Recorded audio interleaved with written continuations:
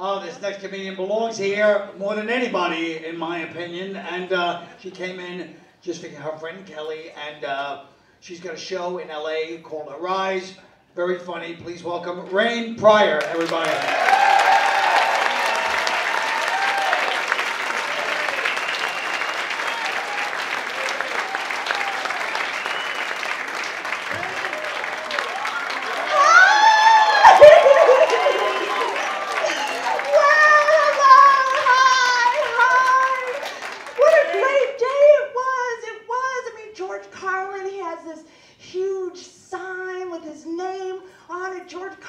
Way in the whitest neighborhood in New York. Yeah, my dad gets a statue in Pryor, Illinois where winos can piss on it. Oh, I'm in good times, good times. Yes, it is. Oh, that's crazy. I love you too. I love you too. Ooh, shit. Let's get it out of the way. My dad had nothing against white people. No, he didn't. He just loved white women. Yeah. He suffered from what I like to call WWD, white woman disease. No, a lot of black men have it. O.J. Simpson had it. Rick James, the bitch, had it. Tiger Woods, 17 of them.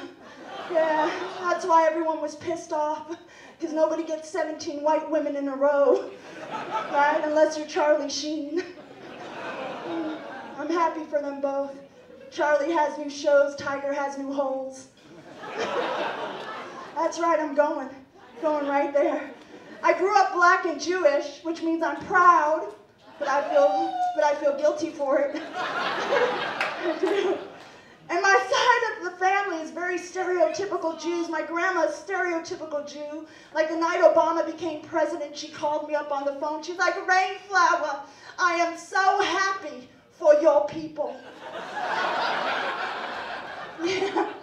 And my mom's like the opposite. She has blonde hair, blue eyes, but she used to wear a blonde afro and a dashiki. If you don't know what a dashiki is, it's a caftan. If you don't know what a caftan is, it's a house coat with flowers. Yeah, one time this little boy in school called me the N-word, you know, nigger. Yeah, so I got up, bit him, called him a motherfucker. Yeah. So my mom shows up to school with her blonde afro talking about, who the fuck is fucking with my child? That's right. Don't you know I will cut a bitch? You know, I'm off in the corner like, oh my God, Mom. It's so confusing. It's hard being a black Jewish girl. I don't know whether to rob you or become an accountant.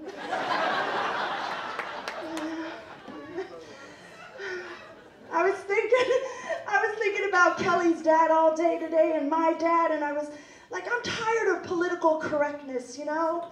It just has fucked up everything. Like the other day, I'm having a fight, you know, with someone, and I didn't realize you can't say midget anymore. Like, oh, look, there's a midget. You know, you have to say, oh, little person, because that's like the N-word to a midget. Yeah, I'm sorry if there's one in his house. You know, but it was weird to me. I'm like, really? Like the N-word, like saying nigger? Because I've never seen a little person get tarred and feathered and die over a bag of rainbow Skittles. That's right, I went there. I'm going. That's right. You know, but I have seen a little person be asked, you know, do you live at the end of the rainbow and do you have a pot of gold? But I think that makes the Jews mad. I don't know. Then I had a really big fight with my friend about the whole political correctness thing. I'm like, dude, don't be such a retard.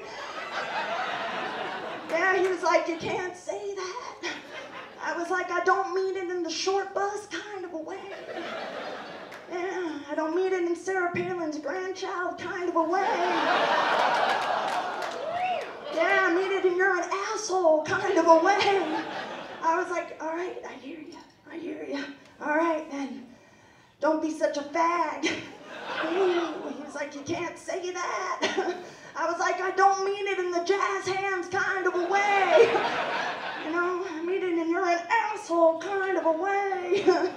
So he was like, all right, Rain, don't be such a nigger.